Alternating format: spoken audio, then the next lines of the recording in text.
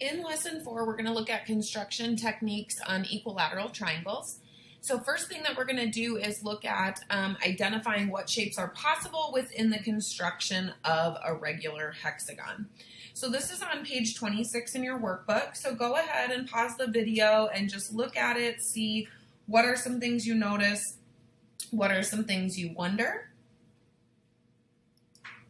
Now that you've looked at some things that you've noticed and wondered about this diagram, could be a lot of things. Could have noticed this kind of flower looking thing in the middle. You could have noticed all these congruent circles, 7 of them. Noticed these intersection points here that are labeled with dots. Maybe may notice some other intersection points out here that are not labeled with a heavier dot. You see this point right in the middle. Okay, so a bunch of different things you could have noticed and wondered today. What we're going to specifically focus on is these points right here. So the points that are actually bolded where you kind of see at the peak or the tip of the flower petals. And if we were to connect all of those, we would actually get this regular hexagon. And maybe you remember that back on page 9 in your book when we actually constructed that a few lessons ago. So this is actually called an inscribed hexagon when a polygon, or a shape that doesn't have curved edges, has a vertex on, every vertex is on the circumference of the circle. So we've got an inscribed polygon, that was a hexagon. This is an inscribed quadrilateral. We also could inscribe a circle within a polygon. In the inscribed circle, you just end up with a circle hitting each side of the polygon once. And in the inscribed polygons, every vertex is on the circumference of the circle. So what kind of shapes do you see? So in 4.2, try and draw, and again, this is on page 26 in your workbook. And it asks you to just use a straight edge to draw at least 2 polygons within here using these dots. And then just shading those in lightly. So anything you want, any type of polygon, just get at least 2 of them drawn in there. I will draw a couple in here for you. So here's a triangle, could have been one that you saw. And that looks like it could be a right triangle. Could have seen maybe a rectangle.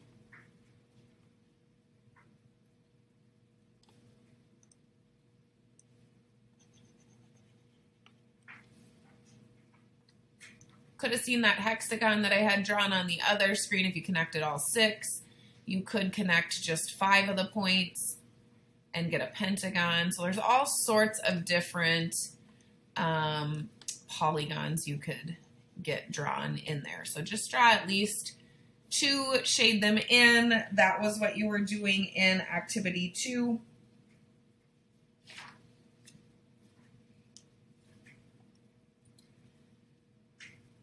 Then taking a look at activity 3. So 4.3 is at the top of page 27.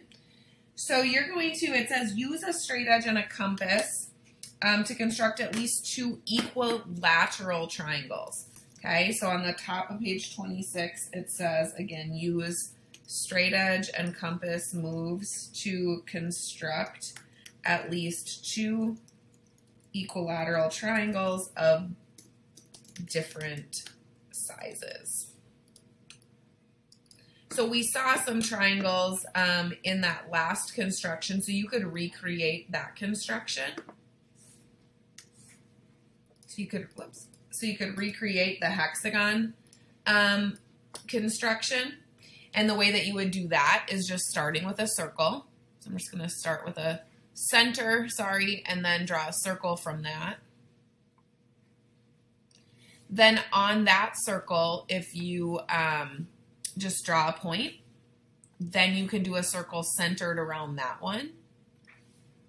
Okay, so you could set your compass on that intersection, open it to be the width of this original circle, and then every intersection point repeating that. So now the circle intersected here, so we could just draw another circle, intersects here.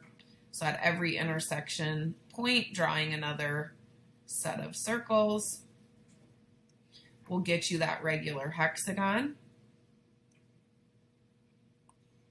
Looks like mine is off by just a little bit here because of the way that this drawing is, but you should have it go just straight through that center there when you're constructing it. Let's try again. So let me erase this and do a better job here. Okay, let me just start with my compass, and then I'm going to make this a smaller circle here. Okay, so then pick anywhere on the circle to start drawing again.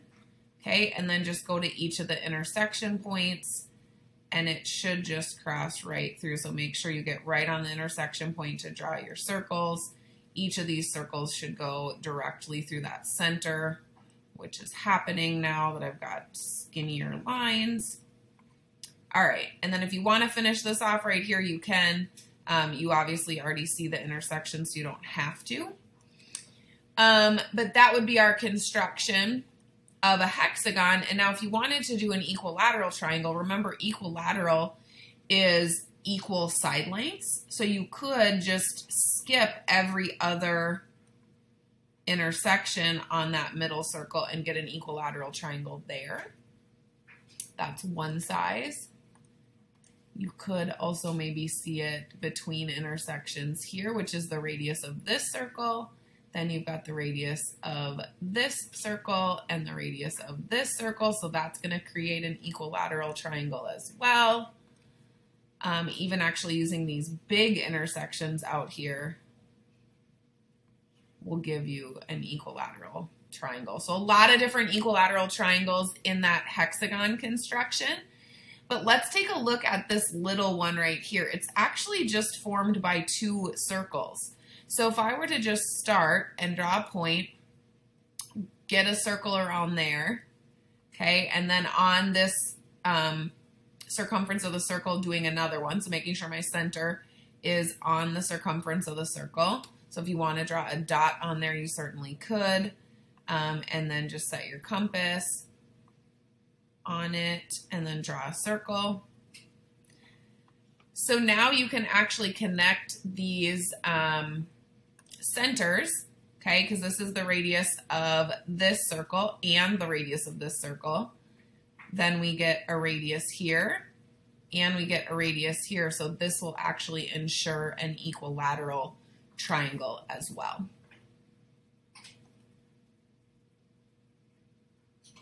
Okay, so could have done the hexagon method, could have done where you just draw two circles that intersect, and then we know because they were centers of the same circle. So our circles were congruent.